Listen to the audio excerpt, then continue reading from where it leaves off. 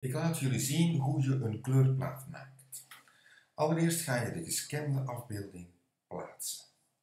Bestand, plaatsen of appeltje Shift-P.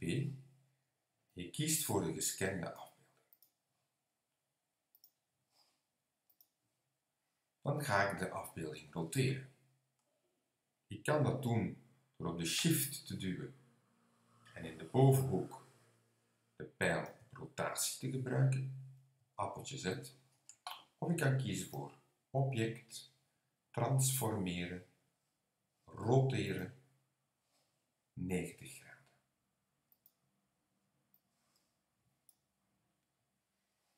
Ik ga de afbeelding overtrekken.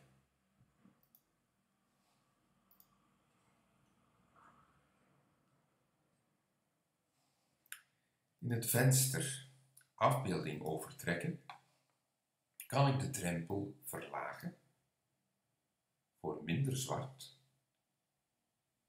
of verhogen voor meer zwart.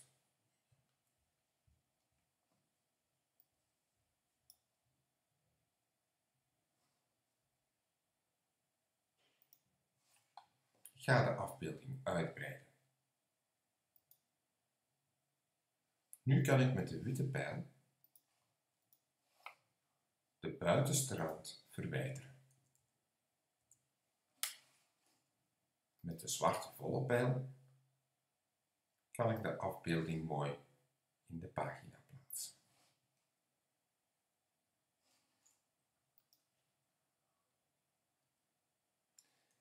Ik kies object,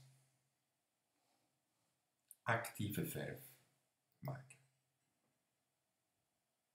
Nu is de afbeelding een kleurplaat. Door op de K te duwen op het toetsenbord spring ik in het gereedschap naar het emmertje actieve verf. Ik kies een kleur, maar deze staat in het grijs. Ik moet eerst mijn kleureninstelling aanpassen van grijswaarde naar RGB of CMYK.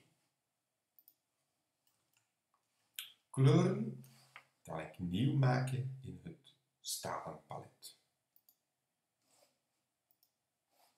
Op deze manier kan ik verschillende tinten, verschillende tonen toevoegen in het stalen palet. Ik klik op het emmertje, maar ik kan ook in het stalen palet met het pijltje links en rechts wandelen door de kleuren. Op deze manier kan ik mijn kleurplaat mooi